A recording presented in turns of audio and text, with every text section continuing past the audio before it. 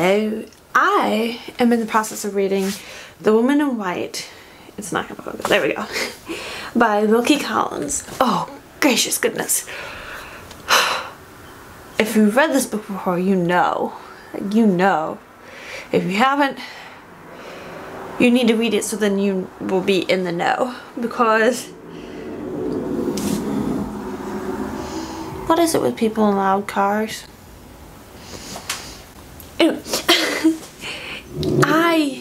oh goodness.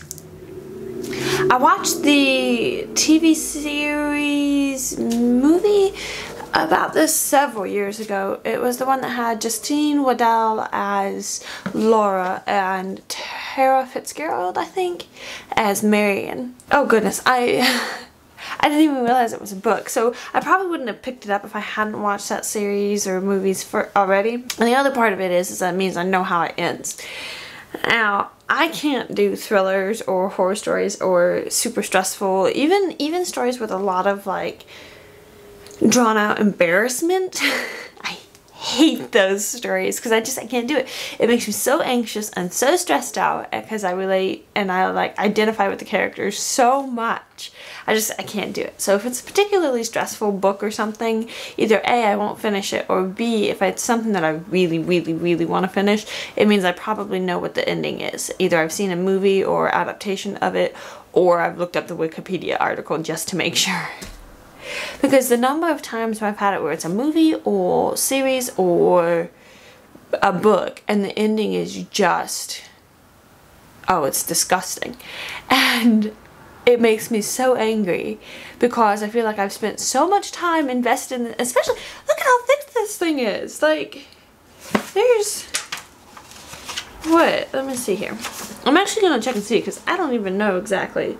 There are 627 pages, and it's not exactly a big type. Like, so I know how this ends, and I double checked to make sure that the movie / series, I don't remember what it is, was not drastically wrong from the book.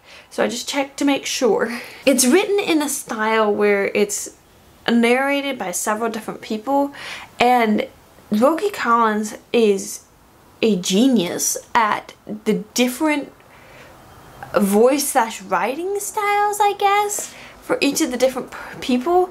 So there's this ridiculous, foolish, idiotic uncle and the way that he's supposed to be writing, and there's the lovesick Mr. Hartright and the brave champion Marion, who is just splendid.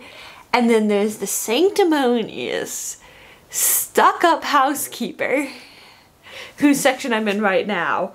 And she's just so snooty, and you're just like, and the villain, oh gosh. Oh, he's creepy. Oh, he's so creepy. But he's like so nice. But he's creepy. It's the weirdest thing.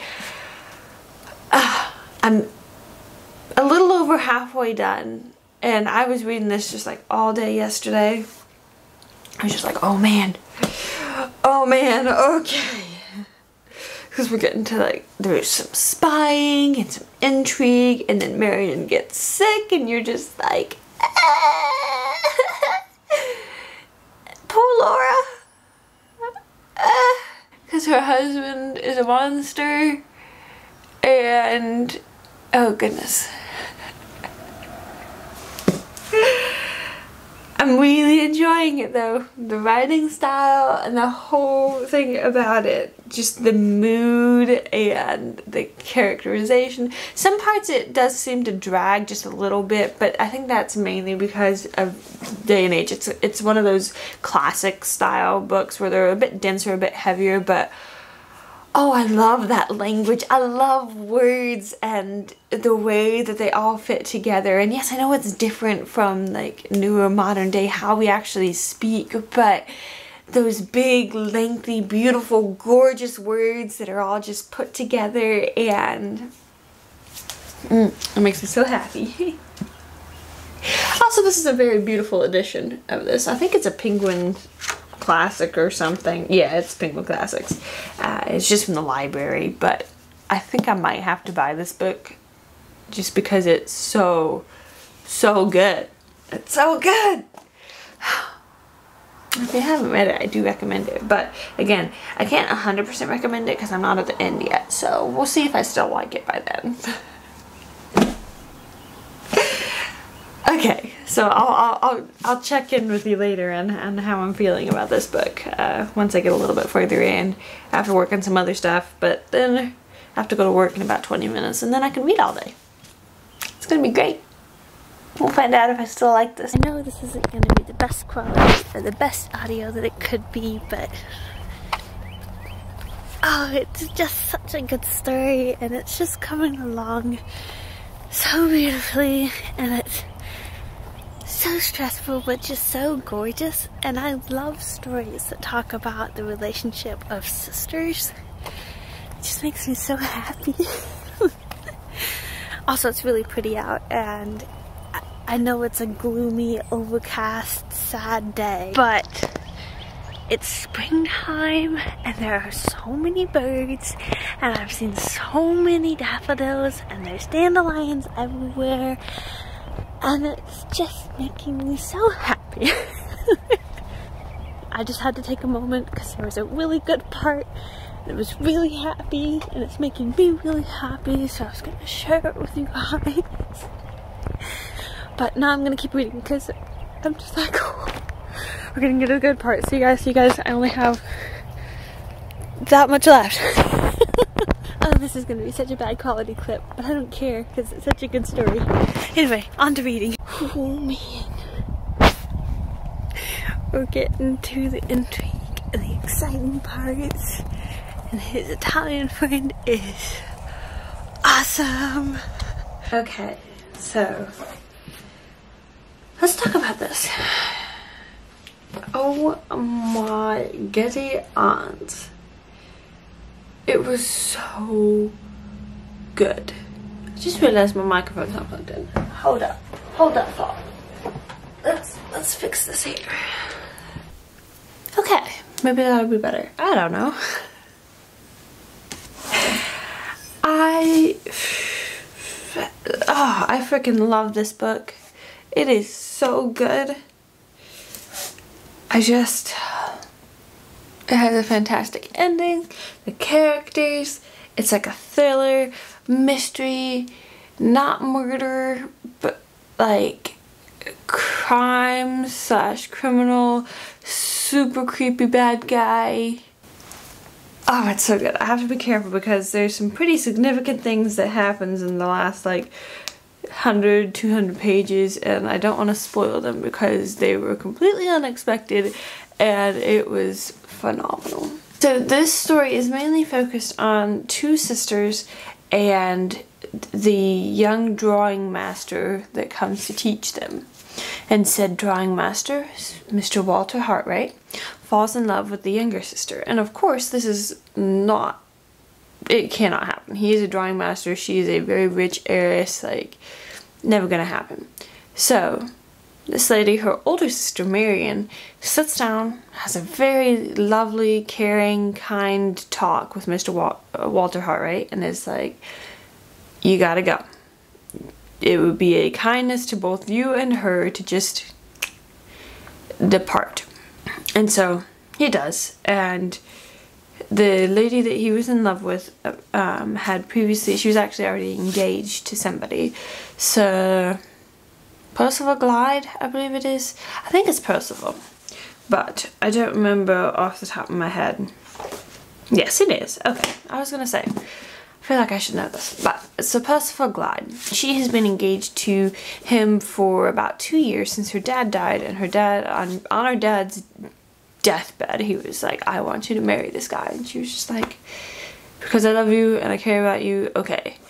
And it's interesting too because the concept of marriage in this day and age, and I'm not sure if it specifies here in the beginning at what time period it's supposed to be in. Let's see if it shows. 1860. Okay.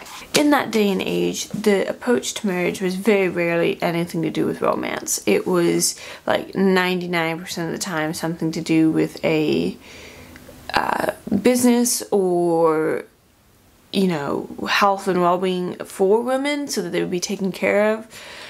Because in that time period, women didn't really have a lot of control over their own lives unless they were married. They couldn't own property. They were very dependent upon their fathers, brothers, uncles, cousins, whatever, unless they were married, and then it was on their husband.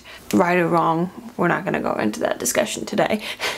That's a completely other thing. So Laura, one of the other sister, Laura, Marion, and Walter are the main characters in this book.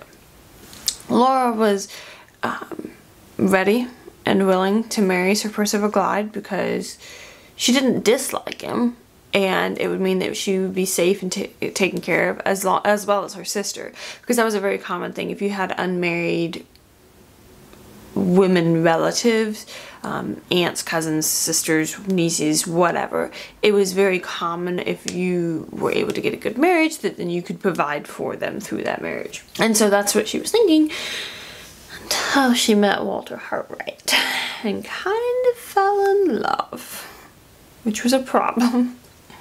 I'm not going to go into any more detail with this because if I do, you will get the entire rundown for this novel in the next 10 minutes.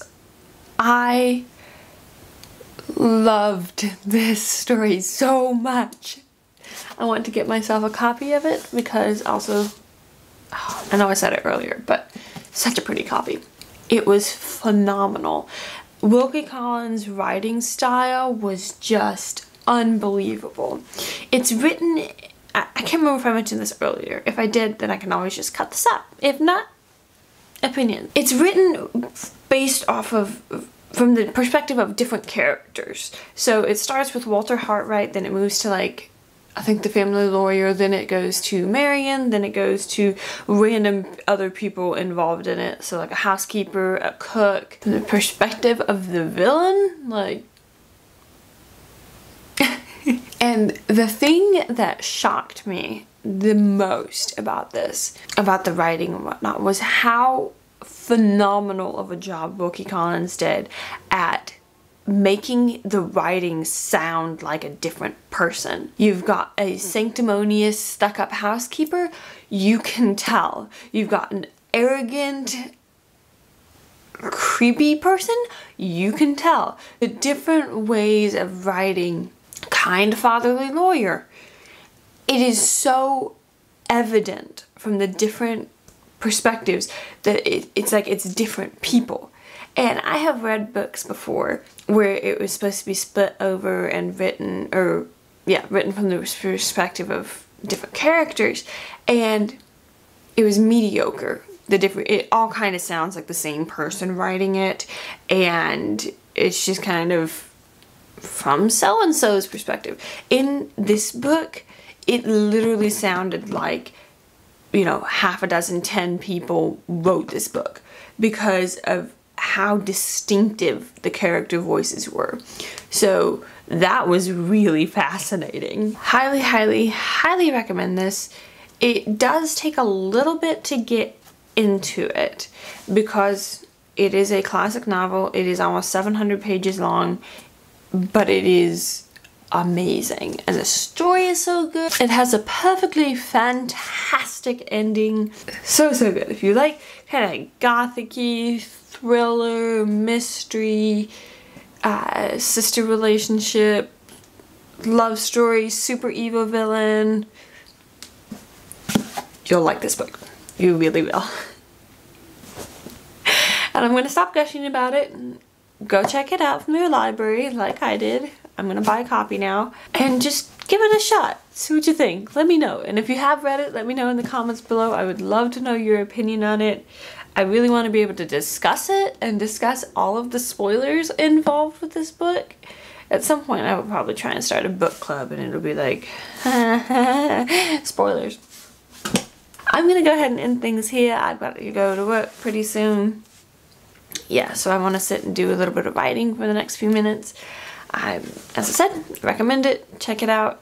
Thank you so much for hanging out on this kind of sort of reading vlog, and I will see you on the next one. Bye.